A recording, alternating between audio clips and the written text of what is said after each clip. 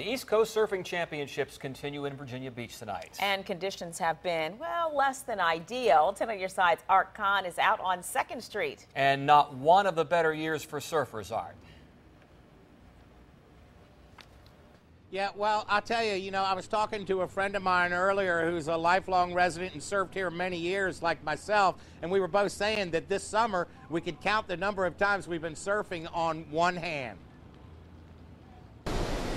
Competing in marginal surf is a challenge even for the kids surfing in the Menehune division. Lola Schremer traveled all the way from Hawaii to surf in the ECSC.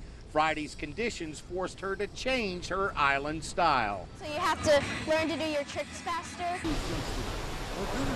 Figuring out the best spot to catch a wave that is barely knee-high is part of the challenge. Eddie Barnes was attacking the inside section close to shore. Because it looked so small that I thought I could catch the waves.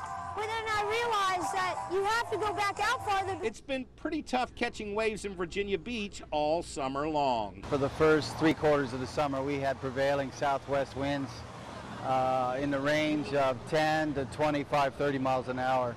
And no swell can come around with that type of system. But to understand what's happening off the Virginia coast this summer, you have to travel all the way to Africa, where huge dust storms have created a shield between the sun and the ocean. Called the Saharan air layer. That comes in and makes things pretty stable, and it makes things hard for storms to form, so that was one factor. Another thing that's been happening is we had some unusually cool and stable air coming into the Atlantic. The water temperature is below average for this time of year. In fact, some of the contestants were wearing wetsuits in Virginia Beach in the middle of August. The water's kind of cold. No doubt about it. It's been colder. It's been 60 degrees in the middle of July. All of these factors contributing to what has been a relatively quiet hurricane season thus far.